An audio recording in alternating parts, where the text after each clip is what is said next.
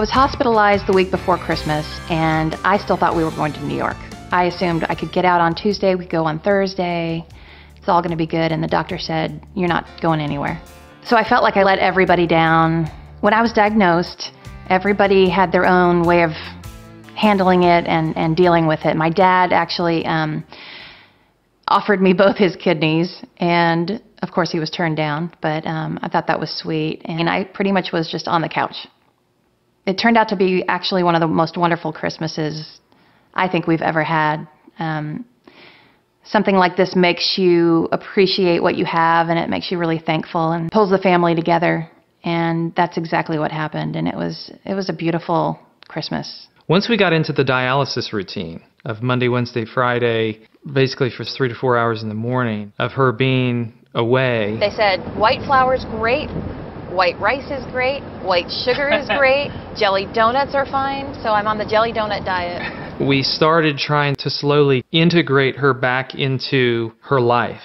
It was hard at first because the dialysis process really drained her. In the beginning, she couldn't drive herself and she needed a nap. The doctors told me my kidneys were not going to come back, but I have definitely heard stories of it happening, so I'm hopeful. I'm praying for that. I'd like it to happen because I'm kind of locked in a dialysis chair 3 days a week, and I feel trapped. It's 3 hours every day that I'm there, and you know, you just have to find something to do. You have to find something to focus on. Les decided pretty quickly she was not going to let this stop her. We got together as a family, including her mom and dad, and we got on the phone with all the Nashville people, and we said, listen, we're not going to stop. We're not going to let this beat her. We're going to do everything that we need to do to support her, and it's uncharted territory. We don't know what we're going to be up against, but we're going to do everything within our power to see this through. So here we go. She knew. She knew who she was. She knew what she was going through. She knew what she had to do, and she knew that she was going to live this out in a positive manner. I think when things like this happen, people think you're just going to quit, and I probably did consider that for a moment, but music is my joy. I mean, it's the thing that makes me happy, so there's no way I would quit. You know, it's just a matter of trying to figure it out, trying to, you know, find the path. And right on the heels of all this, we were supposed to be filming a music video for my new single, and the new single was coming out in January, and here I am, like, you know, how am I going to do this? So I told Trey, I have to do my music video. I have to do this. I want to.